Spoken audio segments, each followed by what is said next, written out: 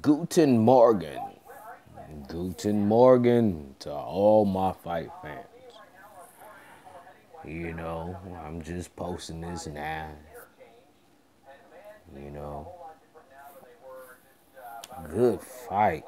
You know, it's, I'm looking at me. I'm looking juicy on this damn video. You know what I'm saying? You know what I'm saying? But it was a good fight, man. Bringing down Lomachenko. It was interesting in the sense that I know what the fuck happened. You know that no fighter really just puts down gloves. They gonna try to mimic this thing and say that he just didn't want no mas. He did try to pull a no mas. When no mas happened in history, you know what I'm saying? That becomes the excuse for a person to pull a no mas. No mas, no more, no more.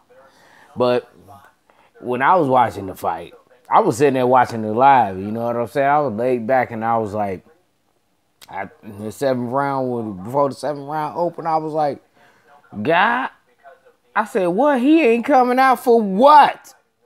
I can tell you how he lost this fight. He lost that fight without using his jab, yo. I don't know where, you know, every fight comes down to fundamentals, yo. Everyone. And no matter what. No matter what. You got to learn how to move a certain way. You got to learn how to step. And then he just wasn't doing it. He's doing it for not no reason. You know what I'm saying? Man, it is terrible, man, when I think about it.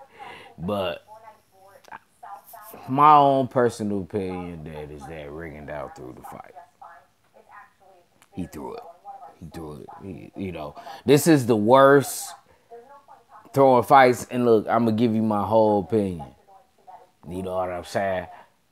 This is the worst fight that I've ever watched fought, and it was thrown in a thrown fight.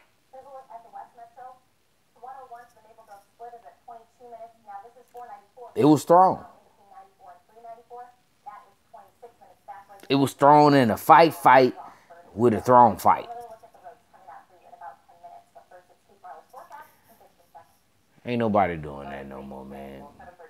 Bob Arum need to go ahead and you figure it out. You know what I'm saying? You figure it out. You know what I'm saying? But boy got paid off. You know what I'm saying? I watched the fight and I was just looking and I was like, motherfucker was just standing there for no reason. It won. That's what they gonna say. They gonna say, hey, he just couldn't handle Lomachenko. I don't believe that at all. I watched his fights. He just didn't snap that jab. That's all. He did it on purpose too. I'm telling you. Snap that jab, and things work out for you better when you're in that ring, man. So I know. We got a whole bunch of conspiracy theorists that people, you know what I'm saying? I'm one of them, you know what I mean?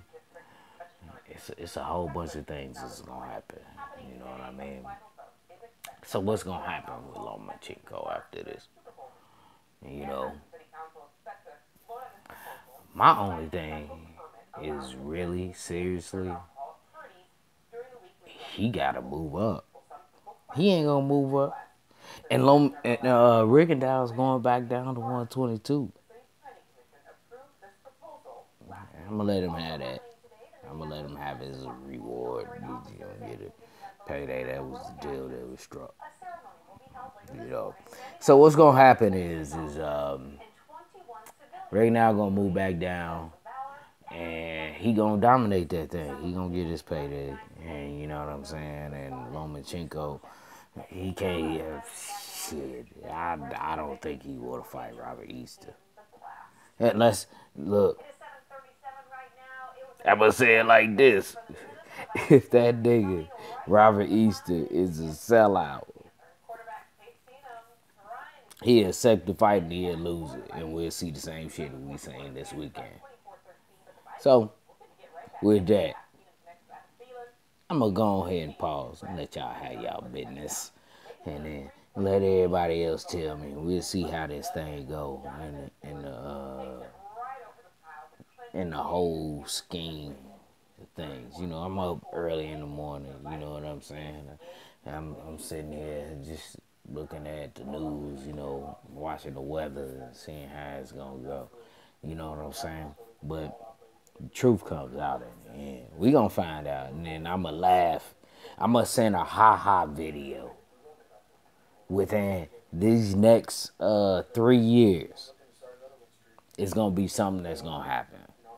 Some bullshit is gonna happen. Shit is look. This is what they gotta understand.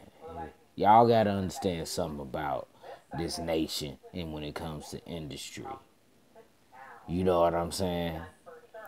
Everything is manufactured because there's a reason why we don't have kings and queens, why we got presidents and CEOs and vice presidents.